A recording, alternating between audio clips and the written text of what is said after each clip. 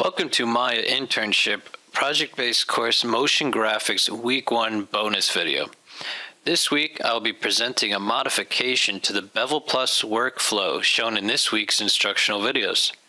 I'll begin by reviewing the current technique, which includes identifying issues that may arise in some situations. This will lead to an overview of my modified workflow, which seeks to alleviate these issues when they do arise, and I'll conclude with a comparison of the two techniques. The current method for the Bevel Plus workflow begins by importing a reference image into your image plane of your front camera and then tracing out the text or the logos using either the CVEP or the Bezier curves, and then building geometry from those curves using the Bevel Plus tool. And then to go into the attributes of the Bevel Plus on the geometry and to bevel inside the curves so that the geometry is restricted to perfectly match the curves. And then to tweak the curve style and to get the bevel width and bevel depth and the extrusion distance and the curve spans to get the desired look of the logo and a professional quality to the look. Now, this method is great for most situations when creating text or logos for motion graphics, but there are rare occasions when some issues arise with this technique.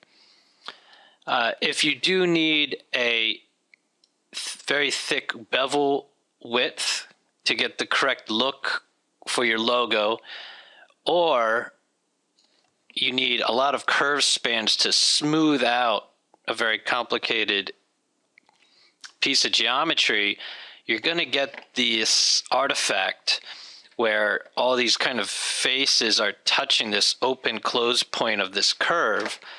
So it's either the curve spans are too high or the bevel width is too high.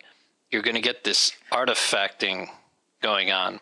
So the traditional technique is to start with a low bevel width and a low curve span, and then to kind of build each up slowly to find the kind of level that suits your needs for your motion graphic. And most of the time this works, but in cases where you do need a higher resolution of the bevel width or the curve span than is supported by the geometry, and when you do get this artifacting, it's because you're beveling inside the curves. And another thing that can happen is you can see that when the bevel width starts getting high enough, you see that some areas of your geometry might start to get distorted. Like I might need a strong bevel width for this logo project, but you can see here in this little indent of the number 3 that it's too extreme. The actual bevel is almost coming in all the way up the center part of this 3. So these are the two main issues that will happen, that can sometimes happen with the current method of the Bevel Plus technique. It's either the bevel width or the curve spans get too high, causing this artifacting, or the bevel width is too high and you get this kind of distortion in the geometry. So these are the two issues that my modification seeks to alleviate when these issues do arise.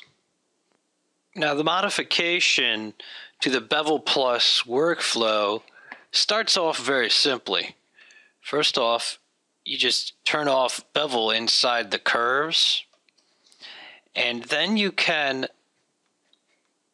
find the correct bevel width and the correct curve spans that is needed for your geometry. Now, you'll notice that this gets rid of this distortion in the in some areas of the geometry where this is a problem, And it gets rid of this this artifacting that happens when you do high bevel width and high curve spans. But your geometry doesn't fit within the curve. Now the curve is I colored it yellow so you can see it here. And you can see that the number 3 is actually coming out around outside of it. So if it's a simple geometry, you could just do a modify center pivot and shrink the geometry down. But if you have a more complex geometry like this number 3, you'll see that when you shrink it, it's not really shrinking all parts uniformly. You can see on the outskirts that it does it does scale down much stronger than the interior parts. So when you have this kind of these complicated geometries where the part might kind of curve in and around like this, you're not going to be able to scale so easily uniformly down and have a simple solution. So in these situations where you definitely need the higher bevel width or the higher curve spans, and you're getting some type of distortion or the artifacting, and you need to bevel outside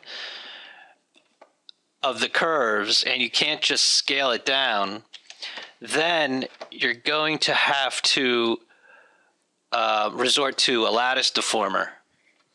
And the trick with the lattice is you're going to need high enough resolution in your lattice deformer to have divisions between your geometry. So you can see here in the 3 that this geometry, the divisions of lattice is almost strong enough where I could just select these lattice points just to move this part, but you could see that there isn't a lattice division between this geometry and this geometry here. So there is going to be some problems.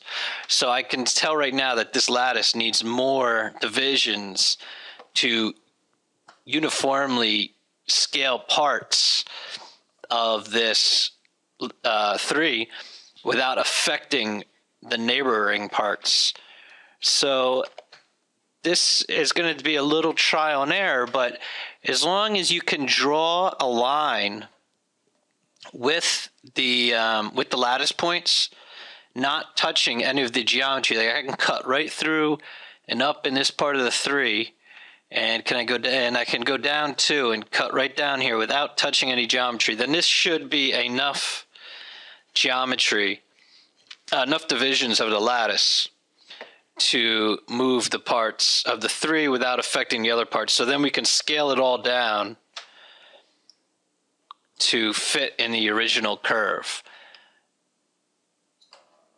And let's begin by moving that. You can see I moved this part here. So actually I am going to need a little bit more geometry, divisions in the lattice. And now that I have enough divisions to play with the individual areas of the 3, I'm going to start by scaling down the geometry to get big parts to fit.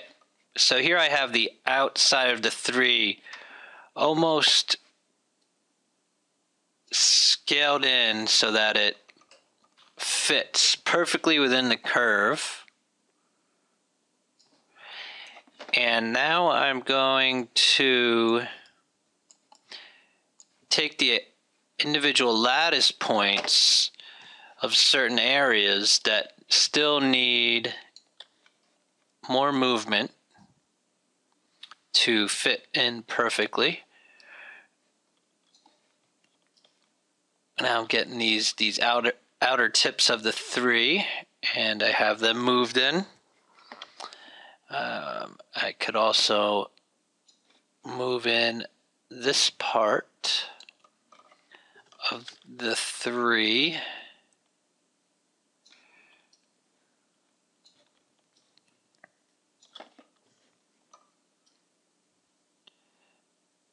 There we go.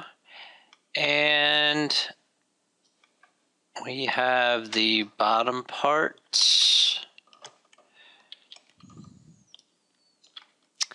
This is where it just takes a little finagling, but it is fitting back within the section of the curve.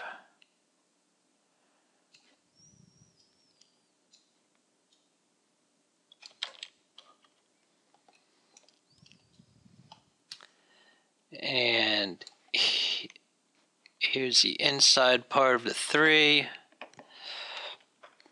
Just scale him up. Bring this little nub end part in. And you see we're almost there. Just some last minute changes. You can't, make sure you don't want to go through other lattice points. Just be aware of your surroundings.